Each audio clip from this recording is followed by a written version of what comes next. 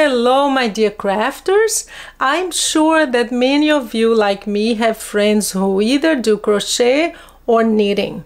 So I'm sure also that you have given some skeins of yarn to them as a gift. So today we're going to learn how to make a perfectly sized personalizable box where you can put your yarn, and this is the box we're gonna make together today. Look at how beautiful these ephemera are, and I'll tell you everything that I use, all the papers and everything. So this is what it looks like. So you can put your yarn in here, you can add a little card, and it's a beautiful box. Look at that. We're gonna make this together today, and then you can personalize it. And I really recommend this ephemera here. I will see if I can find the link. It's I bought it on it's SPELLBINDERS. It's from one of their kits, but I'll have the link below because it's perfect. Look at that. It has yarn and everything related to that. So this is the box we're going to make for those of you who are who give this as a gift to your friends. Now you're gonna learn how to make a box to put it inside. So yeah, let's move to the tutorial, and I hope you have fun. First of all, let me show you what I used for this. I used this paper pad here by Recollections. I bought it at Michael's, and it's called Rainbow Wave. So it's a new one, very colorful, and just got some pages out of here. But I also used some of my leftovers from SPELLBINDERS. They have one of their card kits. It's one of the old, not really old, a few months ago, but I still have a lot of leftovers. So happy. So it has a lot of, see, yarn related and sewing and crafting items, and a lot of ephemera. I still have a whole bunch left, so I used that. And I also used one of, this is from the kit too. I will have, see, it has the yarn and some things that you can use, like little buttons and scissors. So I have the link below because you can buy these separate in case you want to use the same stuff. And I also have some leftovers from the little paper pad that comes with it. So I have everything linked below for you.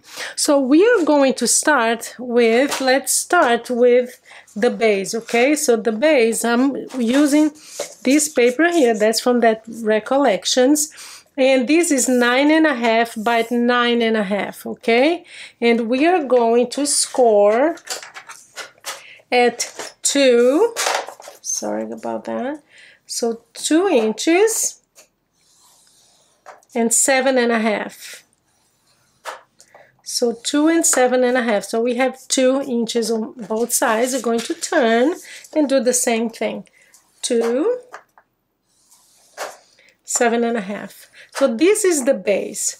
The lid, I'm going to score it, but the lid is going to be, instead of 2 here, it's going to be 1.5, because I liked when the base shows a little bit. The contrast is really nice. So we are going to just reinforce this, and we are going to do the same to the lid, okay? And then we're going to cut and make it. So for the lid, I chose this paper here. It's from the same paper pad, and it's going to be 1.5 instead of 2. But as you know, let me zoom in. You have seen me make boxes before, but I don't know if you've seen previous videos, so I always repeat it. Every time you make the lid, if your lid, for example, the side here will be 1.5, you can't just score on 1.5 because you need the lid to be a little bit wider, otherwise it will not close. So what to do is you're going to pull your paper to the right, just leave like 1/8 of an inch here. So I'm just gonna move, and let me show you. It's just a little tiny space here that you're going to leave. It's not even 1/8 of an inch. It's like 1/16 of an inch, but you have to do that on all 4 sides, okay? And now I can do the 1.5. So I'm scoring at 1.5, and we're gonna do the same thing on all 4 sides, okay? Again, I'm pulling it to the right and scoring at 1.5. So, because if your lid is the same width as your base, it's not gonna close. It has to be a little bit wider, so make sure not to put too much space here. If it's more than 1/16 of an inch, it's gonna be too loose. So you have to be careful about that. So that's it. So let me just zoom out, and we're going to construct the box, okay? There you go. So we're going to make sure to score. And so the base is 2 thick high, and the lid is 1.5, because then we're going to see the base when we put the lid on. I just like to do that because of the contrast, okay? So I'm gonna move this out of the way. I'm gonna get my scissors. Okay, just so you know, I had some problems with my camera, but what I did was just cut to the folding line here, to the scoring line, cut on these two sides here, and then you turn and do the same, okay? So that's what you're gonna have left. And to close your lid, all we need to do is just, this is going to be the lid. So I am going, before I do that, I'm going to add these embellishments. So I use a whole bunch. I already made this, so it wouldn't take too long. I used a whole bunch of those embellishments. So we have some yarn here, the measuring tape, cute as a button, so that's one of the chipboard. So I already did my decorating for the lid, and that's what's gonna go here. So before I close it, I'm just going to glue this on top, because it's easier if you do it now.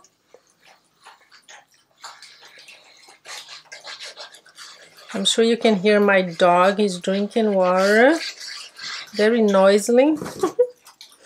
So there you go. We are going to place it here. Seriously, Pablo? Can you make more noise? So there you go. I'm just going to press it with my bone folder to make sure that it glues.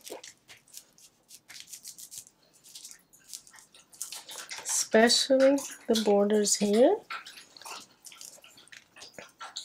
There you go. So that's the lid, and we're going to close it now. So very easy to do that.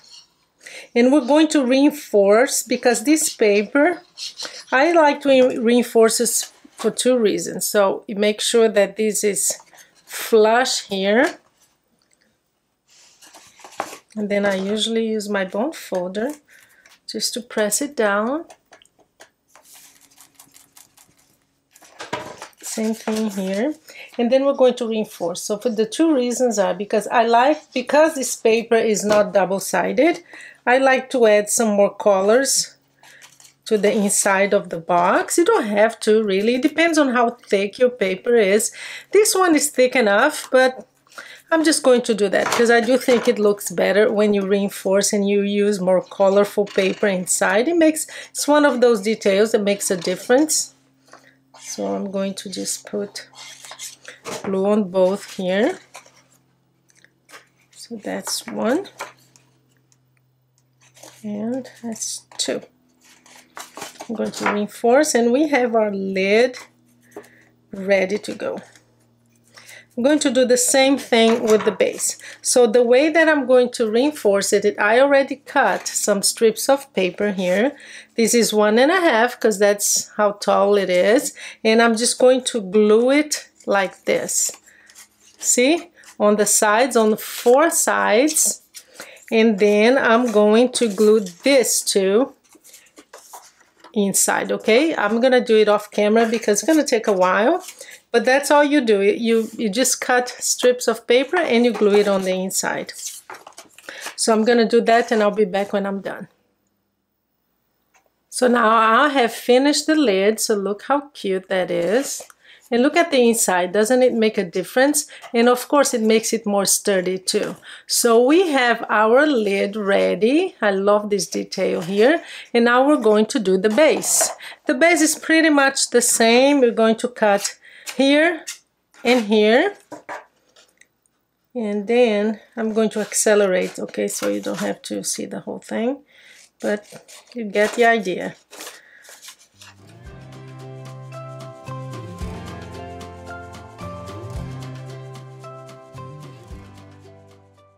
So same thing now, we're going to glue, and I'm also going to reinforce.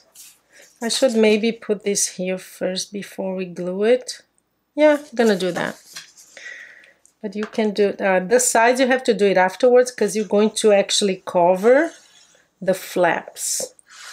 So don't do it before. But the base, you can do it now. And it's good because you can actually position it perfectly. There you go. So always reinforce. I always do, unless you're doing something quick that you, for example, for craft fairs or something like that, if you want to make like mass produce, then you don't really need to do that, but I usually do. So again, we're going to make sure this is flush here.